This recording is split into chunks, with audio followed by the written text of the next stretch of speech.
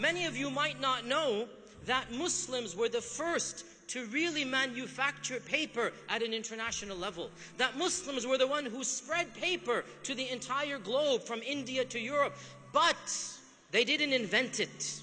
They perfected it and they popularized it. Where did it come from? In the Battle of Tal'as in 751 CE, which is in the 1st century of the Hijrah, under the caliphate of the early Abbasid dynasty, in the Battle of Tal'as, Muslims fought against a small group of what we now call Chinese nations. And paper had been invented by the Chinese. However, they didn't understand its significance. And it was something that only the elite did. It wasn't mass-produced, and the Chinese as a nation still used papyrus. Now papyrus is thick. Papyrus has to be folded up. Papyrus is very awkward to deal with. Paper, as we all know, is thin. Paper lasts forever. Papyrus only lasts for a few decades. The Chinese invented paper, but they kept it a state secret. They didn't want anybody to know about it. In the Battle of Tal'as, the Muslims captured 2 prisoners of war who were a part of this secret guild of paper manufacturers. New technology. What did they do?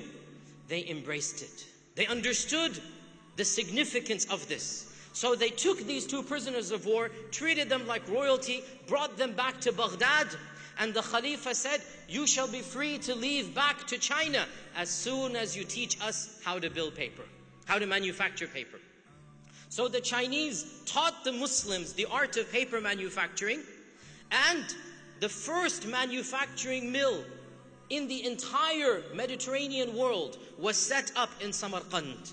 There was no paper in Europe at the time. There was no paper in India at the time. The first manufacturing mill was set up in Samarkand. And the Muslims experimented and they produced a better quality of paper.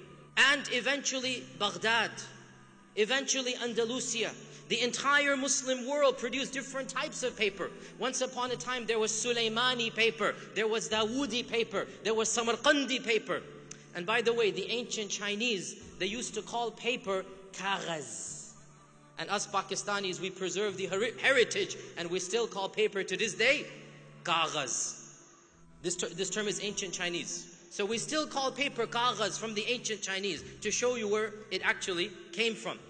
Eventually the government, the Islamic government, adopted paper as its official means of communication. So paper spread throughout the Muslim land, from Andalusia on the one side, on the west, all the way through Algeria, Morocco, Egypt, all the way through Arabia, Damascus, Syria, Palestine, Iraq, all the way down to the borders of what is now China, Uzbekistan, Tajikistan. Paper became the norm, and with paper, what comes with paper? Books, education, universities, institutions, libraries, because paper is the medium of education.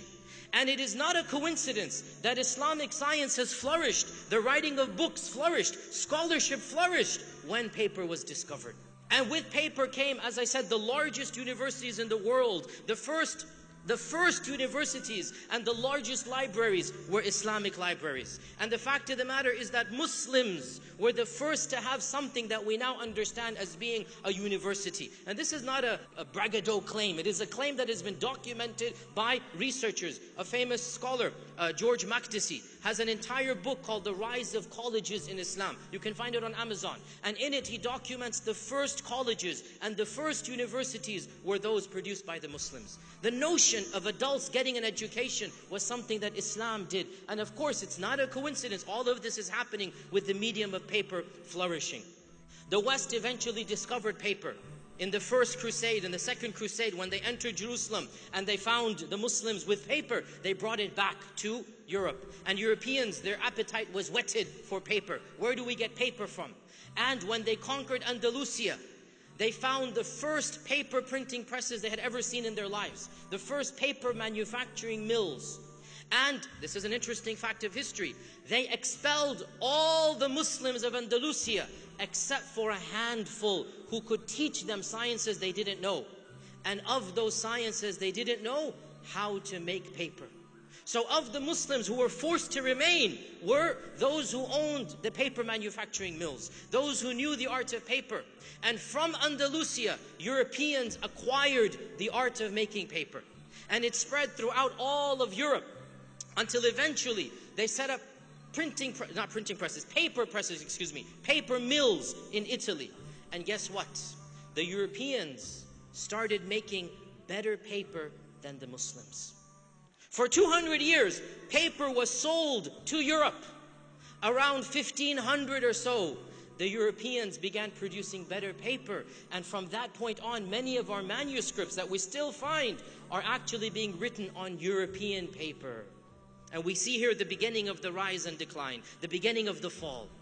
Paper is coming from Muslim lands to Europe, 1300, 1400. Around 1450, 1500, what happens? The Europeans discover better ways to make paper, better quality paper, stronger paper. So what happens? They begin selling to Muslims.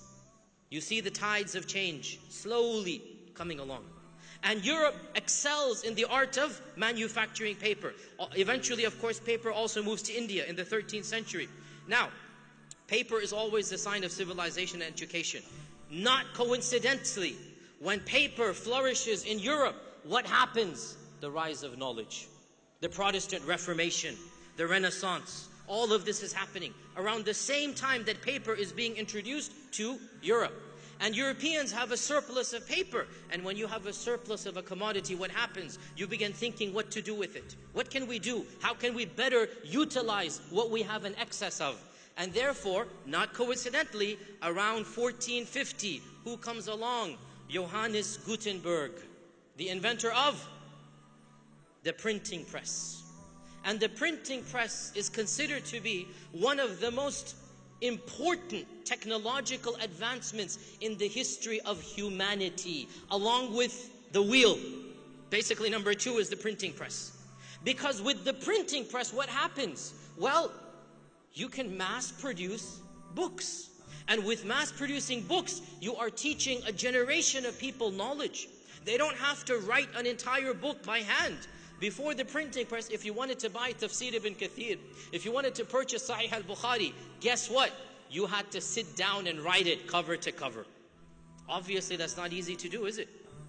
With the printing press, you can mass produce thousands of books everybody reads. And with the printing press, education, technological advancements, everybody, Isaac Newton, his book on nature and on science became an instant bestseller. And this is in the 1500s. When the average person is reading Newton, what happens? The bar is raised. Knowledge becomes an easy commodity. And when everybody's knowledgeable, the bar continues to rise. Now, we have the advent of the printing press.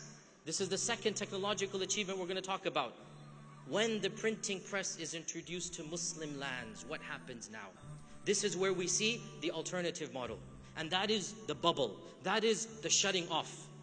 600 years earlier, when paper was introduced, the Muslims embraced it. They Islamicized it. They made it a part of their curriculum. Everything is written on paper after 750 CE. 150 Hijrah, everything is written on paper. Before 150 Hijrah, everything's written on papyrus and vellum and leather. After 150, everything is paper. They embraced it. Now what? The printing press is invented, 1450. Muslims hear of the printing press, but now they have a 1,000-year history. Now they think that they know everything. Now they're not interested in change. So what happens? Many of you are not aware of this. When the Muslims first heard of the printing press, they banned it. They prohibited its importation into Muslim lands. They said this is something the kuffar have invented. We didn't invent it, it can't be good. And any printed book was banned. So much so that in 1485, the Ottoman Sultan Bayezid II said anybody who's discovered with a printing press or a book will be sent to jail. And the decree became even worse in 1515. Sultan Salim I said, anybody who was found with an Arabic book that is printed on a printing press shall be executed. The punishment for owning a book that was printed was death. Why? There's a lot of reasons. My time does not allow me to go into all of them. But one simple reason. They did not want change. They wanted to somehow oppose modernity. They wanted to live in a shell because they were so confident our ways are the right ways. We are the right religion. We have the true teachings of the Prophet ﷺ, so we don't care if they invented paper or the printing press. We're not going to take it. It was enthusiasm that was misdirected. Yes, we are the ummah of the Prophet ﷺ. Yes, we are Muslims. But where does Allah tell us not to accept modernity? Where does Allah tell us don't accept technology? But there was a sense of supreme power. There was a sense of arrogance. There was also a fear of the printing press. Everybody's going to start reading. What's going to happen? They will become Sheikh Google and Mufti Wikipedia, as we're now scared of in the internet era, right? You ask Sheikh Google for your fatwas. There's a fear of change. So what did the Muslims do? They banned it. In the meantime, books are flourishing in European lands. Thousands and thousands of works. Not coincidentally, Martin Luther's Reformation utilizes the printing press. He prints the Bible in German for the people to read, because before this time, the church had banned the reading of the Bible. The Renaissance is coming right after this, challenging scriptures, interpretation that the earth is flat and the sun is going around the earth, and all of these changes that the church had put on the people. Scientists come along and challenges, Galileo and Newton and all of these people. Thinkers come along that change and challenge the political structure. What happens? The entire theocratic state, the entire dominion of the church collapsed completely, because education was too powerful and ignorance is bound to lose over education. So Europe was forced to change, and the church was forced to cut itself. And it became the Protestant and the Catholic, as you know, branches of Christianity. It is amazing, brothers and sisters, that throughout the 1500s, 1600s, 1700s, and even the early 1800s, printing presses were manufactured and transported, and books were printed across the world, except for lands of Islam. Can you believe that Hawaii and Tahiti in the 1830s had printing presses in their native languages, and you couldn't find a tafsir or a hadith or a Bukhari book printed in Egypt? Because it was haram, it was not right, there was no such thing. The first person to bring a printing press to Egypt was Napoleon Bonaparte. When he invaded Egypt, he brought a printing press and he put it basically in the Muslim lands. It was forced upon the Muslims. The Ottoman Empire collapsed. Egypt was cut away, as you know, by Muhammad Ali. So many changes came along. Eventually, the Muslims were forced to accept the printing press. And the first printing press was around 1840, 1850, 1860, around the Muslim world. And this is why if you go to any Islamic library, you're not going to find a printed book in Arabic in the 15, 16, 1700s. You'll find plenty of books in English, plenty of books in Latin, plenty of books in Swahili and in Hebrew and in the language of Hawaii. I don't know the language of Hawaii, whatever it is, but you'll find books printed in that language. But you won't find books printed in Arabic. Why? Because we were too scared of modernity. And we thought that if we allow the printing press in, it's going to corrupt the minds of our youth. But what happened? Eventually modernity was forced upon us because we were too scared to embrace it. And when that did happen, it was too late. Within a few decades, the Ottoman Empire collapsed. After that, the Sykes-Picot Agreement carved out the nations that we all know of the Ummah. We had one Ummah, now we have, mashallah, 60 members of the OIC. All of this came about. I'm not blaming entirely on the printing press. Of course not, brothers and sisters. But I'm saying there's a mentality that is reflected.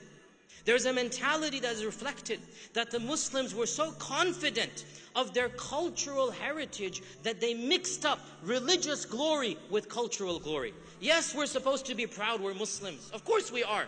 Yes, we're supposed to be thankful that Allah gave us the Quran and Sunnah. But where does the Quran and Sunnah oppose modernity and change? Yes, we're not going to change belief in Allah, but paper and the printing press? Come on. So the Muslims could not distinguish between that which should not change versus that which must change.